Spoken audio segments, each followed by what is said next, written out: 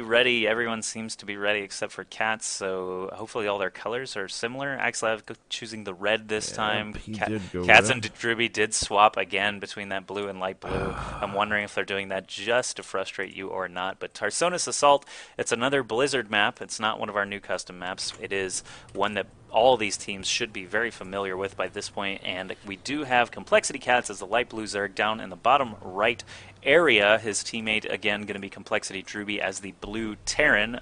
On the flip side, we've got Evil Genius's StrifeCro as that yellow Zerg, and his teammate E.G. Axslav playing as the red Terran. And you should know, Axslav, normally a Protoss player in 1v1, but back in the beta, and actually for a short time into retail, Axslav was actually one of the best random players in all of North America, so it really doesn't surprise me that he's got an affinity for Terran, especially in this 2v2 tournament, where Zerg-Terran is just a very, very potent combo.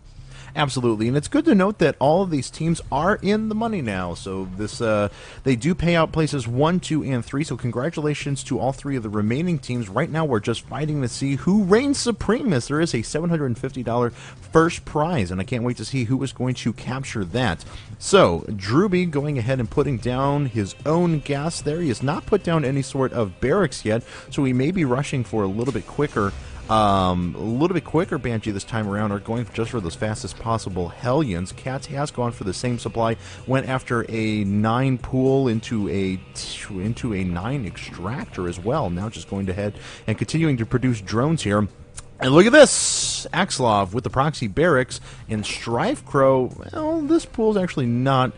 I mean, it's early, yes, but it's not super, super ridiculously early. It's going to provide a little bit of rush ability, and I think that they'll be able to actually take advantage of this and pressure Cats at the beginning. May actually throw him off his game for once. I'm wondering if Axslav will actually take off and land inside of Cat's base, since that Overlord is sort of in a strange position, and the one that shot straight north is already way past that area. He could effectively land inside of Cat's base, mass up 10-15 Marines, and then try to drop the hammer.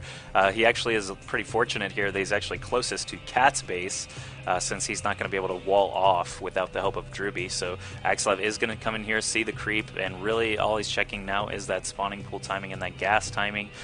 He's going to see that's really all Cats has, and that's really all you can expect out of him at this point. But he is just doing the normal land route with his Marines. Obviously, that's to join up with StrifeCro's first onslaught of 6 Zerglings, 2 SCVs in tow as well, to perhaps provide some bunker shenanigans. It looks like he tried to make one there already and didn't quite manage it, but the Queen already getting involved, posturing here at the edge of the creep, trying to defend its drones and lings. Drewbie appears to not have anything available to come help. He's only now getting a factory, so the Queen is going to jab at some of these lings that are attacking the spine crawlers. StrifeCro already, actually Cats, excuse me, already looking to be in a little bit of a weak position here against this rush. Yeah, absolutely, and both these Marines have survived so far and have gotten a couple of kills apiece. And right now, Cats is trying to put up the spine crawler as quick as he possibly can. One of these is going to be denied again, but this other spine crawler is going to get up, and we'll see if that's going to be enough defense for Cats to hold this off. He already has lost quite a bit and has had to commit over to a bunch of lings, much more than he would have liked. We do have, looks like Drewbie, he is putting up Hellions, but he is going to those Banshees as quick as possible. And here we go. StrifeCro and Axslav are actually going to come back and attack into this. There is the startboard is going to make a tech switch here in just a second, but for the time being, Drewbie does not have all that much, just a couple of Hellions sitting here in the mineral line. I think this is a good decision by Axslav and StrifeCro, preventing Drewbie from getting that Banshee, because if a Banshee pops out and all their anti-air is made up of Marines of varying health levels, that would be really bad. But all these SCVs getting popped off the line, looks like Axslav and Axslav and StrifeCro are going to be held off by Drewbie and Cats. Cats did manage to get enough lings out, and this spine crawler is doing its job with the Impaler Tentacle, jabbing away at that bunker, and one SCV cannot actually repair a bunker fast enough to stand up against a spine crawler. And I'm curious to see where these players are on on supply at the moment.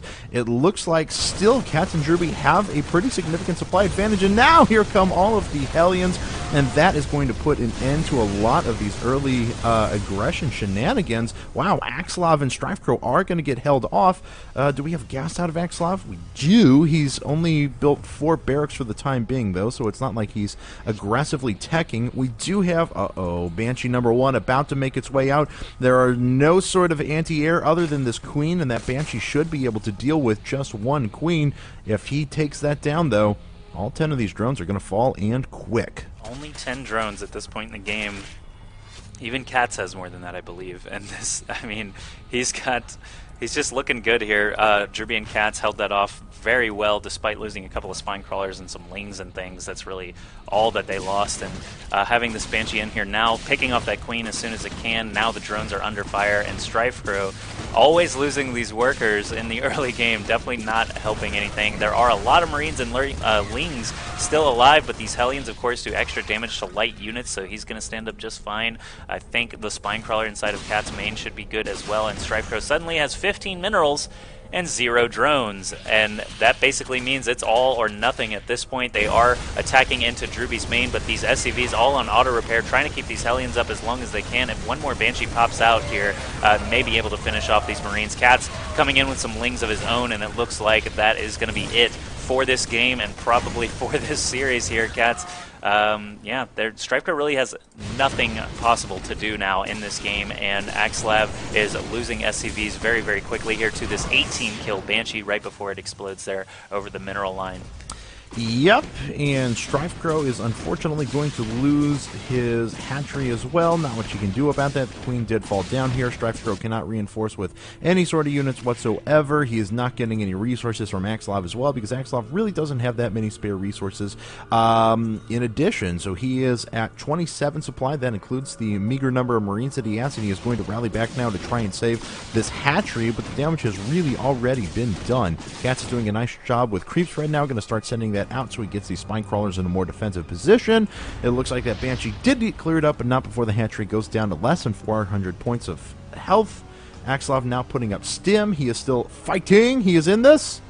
It's going to be a long road for him and very difficult to come back. This 2v1 position is something I'm familiar with in Star Jeweled, but in a 2v2 of actual StarCraft 2 games, looks pretty daunting. Infestation Pit and Burrow both coming for Katz. Drewbie just adding on, what is that, a second gas now? Did he actually lose a refinery at some point? It's in the production tab. Well, no, he must have been just working off of 1 gas the whole game, I suppose. But Pathogen Glands coming up now for Katz as well. This Banshee hard at work again inside of Axslav's main. This is Banshee number 3 or 4, I believe, but more than 20 kills between those 3 Banshees, and yeah, Drewbie's still just doing some damage, even though there is a turret in the mineral line, just finding the sweet spots. And now Katz has arrived at Axslav's proxy barracks. Going to be able to chew those to pieces unless they lift off. There they go. Actually, he may not even... There we go. I thought it was going to start burning. I know, I did too. Let's see here, though. This Banshee going to make its way back. It's going to catch a Hellion here in the middle of the map, trying to do some damage. Oh, dual Banshees arriving at just the right time. Can't catch a break at all, and now we see a bunch of Marines being rallied in along with a couple of Marauders and some SCVs, so maybe some sort of an all-in push here for Team EG. He has a lot of resources. I'm surprised he didn't give any to his teammate to try and start rebuilding his economy. Drewbie going to back off with this Banshee. He already has 3 kills on it, going to get a 4th. Wow, so he's already picking apart this army. Already we see Katz putting up a spine crawler inside of Drewbie's base. See if Team EG decides to run into Katz's base instead. Nope, they don't want to take on those spine crawlers head on, and I think that this is going to be the end of the game. I don't know, man. Marauders are pretty good. Oh, there's a big old fungal on all of those Marines and Marauders, and as these units die, up comes the GG from StrifeCro and Axslav. Huge congratulations to coLCatz and coLDrewbie for 3-0ing Team EG in the winners final. Next up, we're going to be seeing EG Axslav and EG StrifeCro playing against FXO Optic Zero and Dignitas Select. That is Team Subsuns, and they'll be playing for the honor of entering the grand finals in that lower finals matchup. Yep.